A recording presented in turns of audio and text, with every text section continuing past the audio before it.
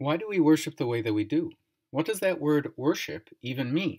Week after week, we follow this same pattern, a pattern of gathering and scattering, a pattern of journeying to these high points of where heaven meets earth, and then coming back down into the response which is our lives.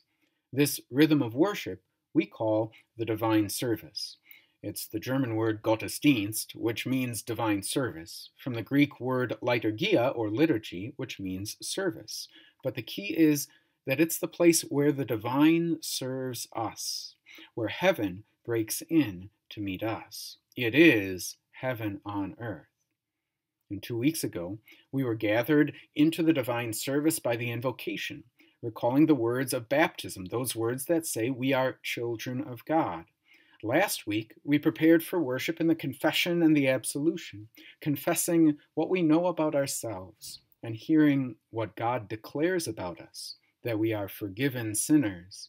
And all this is preparation for today, all building up to this. Today, we look into the service of the Word. The service of the Word begins by summing up all that we've been doing so far in a blessing that recalls the invocation and the absolution. The Lord be with you and also with you. It continues with a prayer called the Collect. The pastor collects the prayers of the readings, and then he turns to the lectern to read those readings, first from the Old Testament, then from the epistles, and then from the Gospels. The service of the Word reaches its highest point when all these are combined in the sermon. This is one of the two high points in the rhythm of our worship. And here, it might look like we are trying to reach up to God.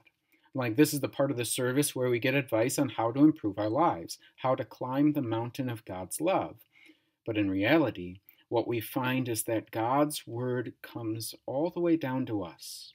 He chooses to be known by this down arrow, by his Son, the one who is the fulfillment of the scriptures, who is set before you in the sermon, so that his mercy to us could be his mercy through us to others. So, we receive God's word, but then how does our worship call us to respond? Well, with these words, thanks be to God. And these words, they don't change. When it's easy to be grateful, thanks be to God.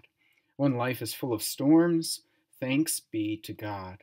In the middle of sorrow and pain, thanks be to God. In the middle of comfort and joy, thanks be to God. We sit alongside of our loved ones and our friends, hearing the word that comes from God alone and letting our response again and again begin with gratitude. And so, again and again, worship service after worship service, we hear again the word of God. We prepare for that word of God. We pray the word of God. We listen to the word of God. We treasure that word of God. We return to the place where God makes his mercy known.